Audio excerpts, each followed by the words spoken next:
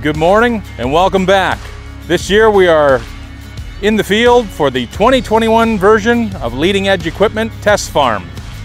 Today we will be applying some urea using a John Deere F4365 with a dry spinner box. And later we'll be coming across the field using a 9620R wheeled articulated tractor with a 2680H. So let's get busy in the field and see what we can get done today.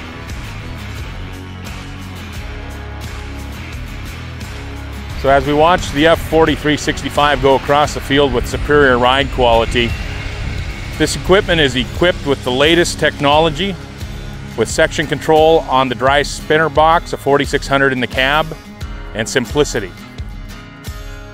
The F4365 lets us apply the fertilizer at rates of up to 20 to 25 miles per hour.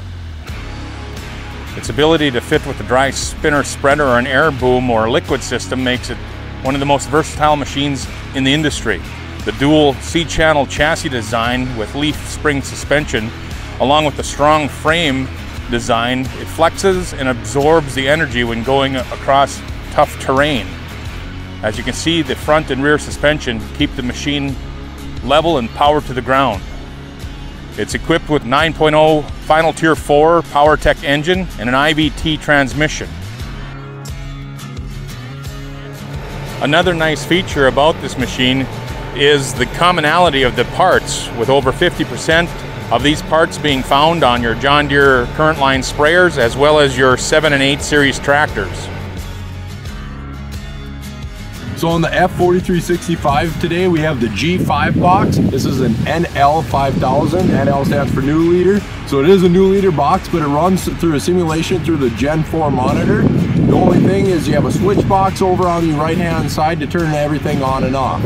This box though allows you the capability of a 16 section control modulation. So what it is, 8 on each side, and the entire back assembly moves left and right in order to compensate for these sections. So if you want it to spit out to the right more, it moves left. So it ends on the right spreader and shoots out right, and vice versa. Then it moves in and out in order to compensate for full width or starting to come down towards your middle.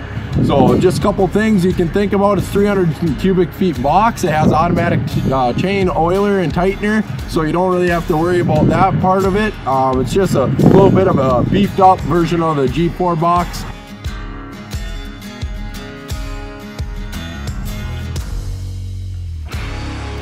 So Mike, you spent a little time in the cab with the F4365. Can you tell our viewers a little bit about some of the simplicity features? It's really great when you're driving it. There's quite a few ditches out here, the smoothness of going through them, the way the section control is kicking on and off when we're turning on headlands.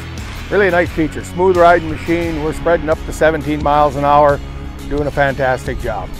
What are people going to like with that Gen 4 display? You were telling me a little bit about the visual aid of the section control. Yes, basically what it is, you can see your section control turning on and off.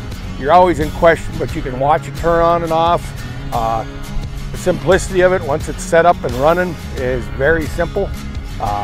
Just a smooth running machine. I cannot see operator fatigue in that machine.